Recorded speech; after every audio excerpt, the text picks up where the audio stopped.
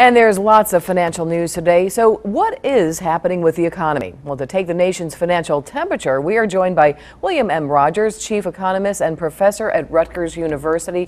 And always good to see you, Bill. Great. Thanks for having me back. All right. We had some highs and lows in the U.S. economy this year, but a lot of things have unnerved investors. I mean, lots of different things. Let's start off with 2012 and some of the good things that happened and some of the bad things.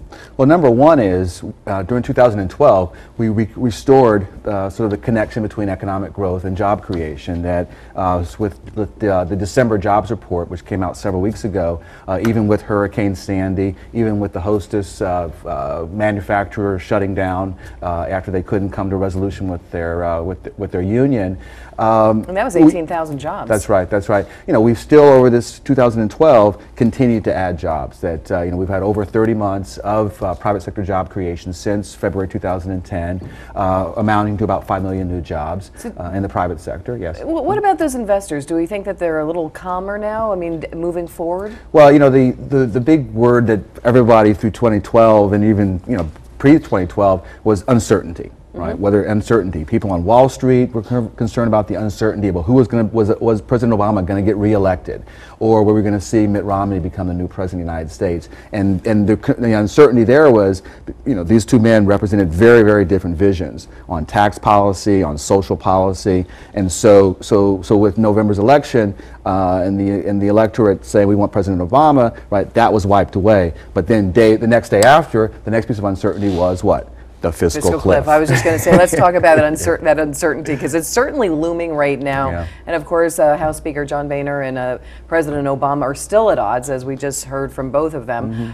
What are we going to do? I mean, do you think that there could actually be a fiscal cliff? I mean, I think most economists are saying we're not going to fall off of it, but there's going to have to be a lot of negotiating in the coming days. Right, and the good thing is that even though, you know, with what you just showed there, you know, that was the first time in, you know, a few days where both parties came out and publicly began to sort of again re-engage the public and start to say, well, you know, come side with me about you know, where we want these tax cuts on the marginal rates to be, because up until yesterday, you know, it'd been pretty quiet. And from my political sciences friends, they say, you know, in these high-stake negotiations, when you don't see people leaking things, and that's a good sign. And when the two primary spokespeople are the ones who are communicating with the public, you know, that's also a good sign. That's a good sign. So we're moving in the right direction. I think you're going to see a two-stepped approach. You're going to see the approach that's going to address the marginal tax rates. That's this $400,000 versus $1 million response that's going back. That's the 39%. That's right. That's right. You're also going to see a resolution about, are we going to extend unemployment insurance benefits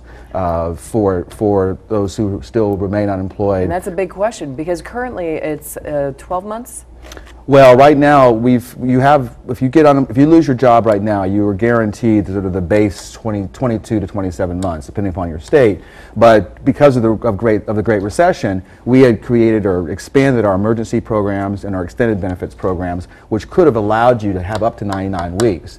Now, Congress had passed some legislation earlier in the year that began to phase out those programs to where now basically you can just get the 27 weeks. But my concern and other economists' concerns are that, you know, if you look at the real unemployment rate, that is where you include, just add on to the regular unemployed, the 12 million Americans who are unemployed, the 8 million Americans who are working part-time but want to work full-time, the 2 million Americans that want to work but they aren't actively searching.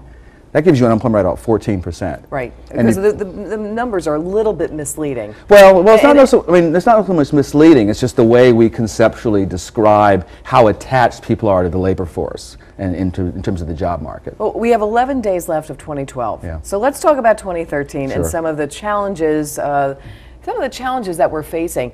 What about the Superstorm Sandy? How is that going to impact the economy for 2013? Yeah, so our first reading off it in the December jobs report, the Bureau of Statistics said, good news is our response rates were in acceptable ranges. So we don't think the December numbers were that distorted. But we're going to get a really good reading, initial reading tomorrow when the Bureau of Statistics reports state and local job numbers. And so we'll really begin to see, okay, what was this initial dip that Superstorm Sandy caused. But many people, economists who study natural disasters, they say, well, once we'll see that downfall, but you'll see construction sector expand. Why? Because you have to start rebuilding. So in a really odd and perverse way, the storm can actually serve as a stimulus. Sure, no, it absolutely can in the construction field. But what about, like, say, something like New Jersey, since we're based here? Something about like the tourism industry is going to take such a hit. It's a $37 billion industry. What happens then? That will take a while to recover. Well, I think the issue is going to be the pace at which the federal aid and state aid, right, comes back into the economy. Also, that is a very lucrative business. So I would imagine investors, wanting to jump in and be a part of the game. I think some of my planning faculty that I work with, some of them are concerned about what we call gentrification.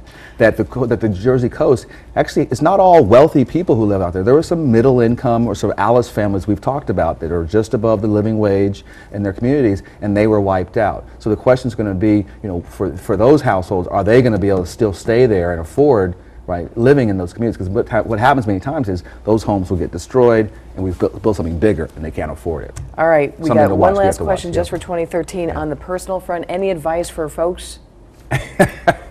I'm a labor economist. That's my specialty, and so if you are you're employed and you've been working hard, people have been pushing you, start to work your networks, because this economy will get better, and you could potentially be able to jettison. For those who are still actively searching, I do a lot of work with United Way. Volunteering is a great way to help fill in those holes with your resume. That is great advice. So, networking and volunteering. Yeah, we thank you, Bill. Nice to see you, and happy holidays to you. Thank you.